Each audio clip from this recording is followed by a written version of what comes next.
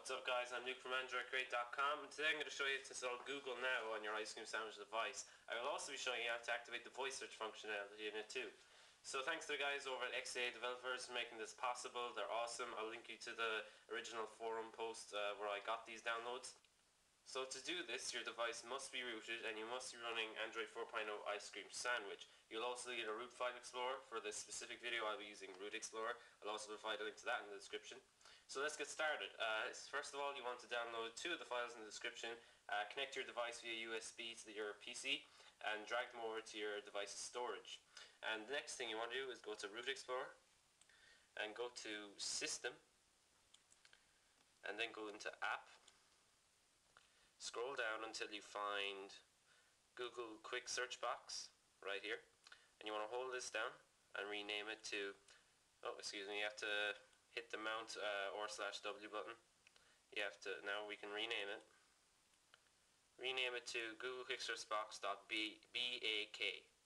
So instead of APK it's BAK.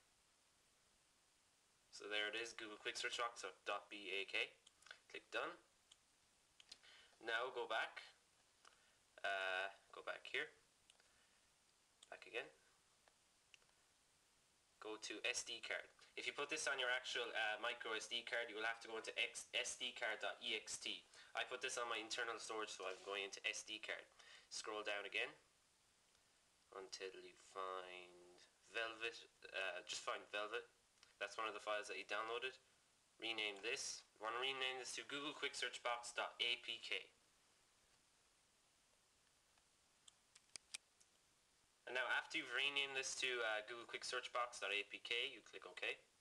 And now what you want to do is go back up and you want to copy it.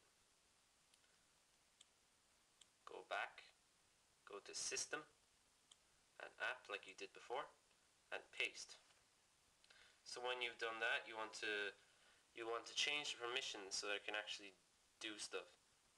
So hold down, scroll down and change your permissions. Okay, and you want to change it to what I have set. So it's like a right angle like that. So you click OK. And now what you want to do is reboot your device.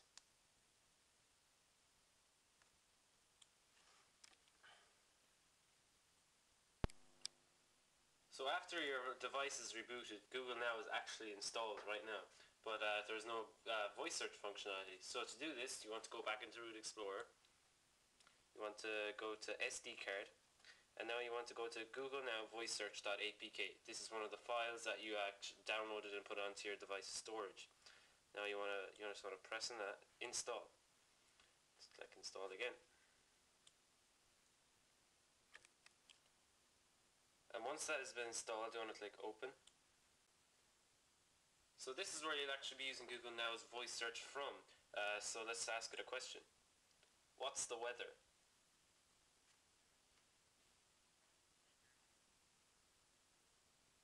As you can see, it brings up a card there with the temperature. It's pretty awesome, guys. It works really, really well. So if you actually want to use Google Now's standard functionality, you just go here into the menu, scroll over to Google. It actually brings up Google Now just without the voice search functionality. If you actually want to use the voice search, you have to go through the app that we just installed, and it works really well, guys. So if this helped you out, guys, please give it a thumbs up. Let me know if it worked for you. If you have any questions, feel free to comment and ask. Check out AndroidCrate.com for the latest Android news and reviews. I'll see you next time, guys.